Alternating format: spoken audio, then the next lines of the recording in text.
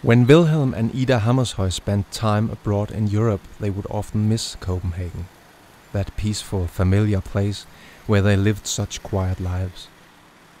Hammershøi would paint, and Ida would sit for him. Hammershøi bought photographs and postcards at the places they saw on their travels. He collected places. Letter to Hammershøi's brother Sven from Paris, January 18th, 1892. We are beginning to yearn for Copenhagen and will probably return sometime in March. I believe it will be easier for me to paint back home, and we can live more cheaply at home. And anyway, I could not possibly see everything there is to see here, even if I stayed for years. Nor have I seen a single piece of furniture that I was truly taken with. Everything is so magnificently inlaid and covered in so much gilt bronze. It is not for such poor church mice as us.